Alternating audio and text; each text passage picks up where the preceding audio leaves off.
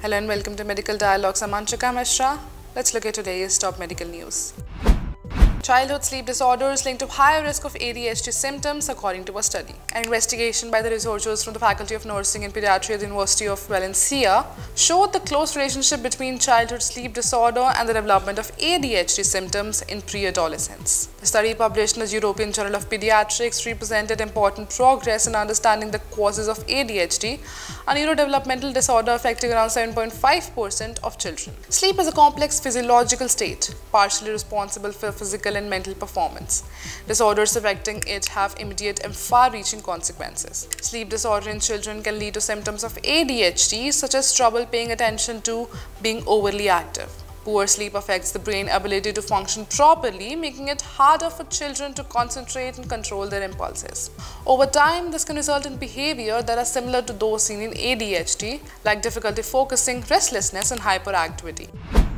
Are you also aspiring to excel in medical journalism and delve into the intricacies of health and medical reporting?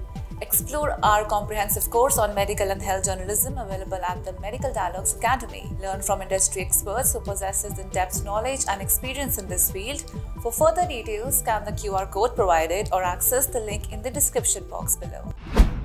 Several studies have previously shown that sleep disorder and ADHD are common during childhood, with a prevalence of 20% for sleep disorders and 3 to 7.5% for ADHD. Sleep disorders are more prevalent in children with ADHD, affecting between 25% and 73.3% of them. For the study, the research team worked with 1,244 boys and girls, more specifically the cohort participating in the INMA project. On one hand, they assessed sleep disorders at the age of 8 or 9 using the child behavior checklist for ages 6 to 18, and on the other hand, they examined manifestation of ADHD using the Conners Parent Rating Scale. The researchers established a strong relationship between sleep disorder at the age of 8 and 9 and the development of ADHD symptoms at the ages of 10 and 11. The association between sleep disorder and ADHD symptoms was maintained after excluding from the initial analysis children who had shown previous clinical problems. For example, those born small before the gestational age, premature babies, and those who had symptoms compatible with an ADHD diagnosis either before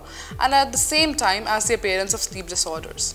This highlighted the strength of the association between sleep disorders and ADHD.